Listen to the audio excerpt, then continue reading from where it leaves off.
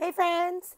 Today I'm creating a chalkboard that I had just randomly in my stash using the Happy Camper Winter add-on. I'm using the part that says Home for the Holidays.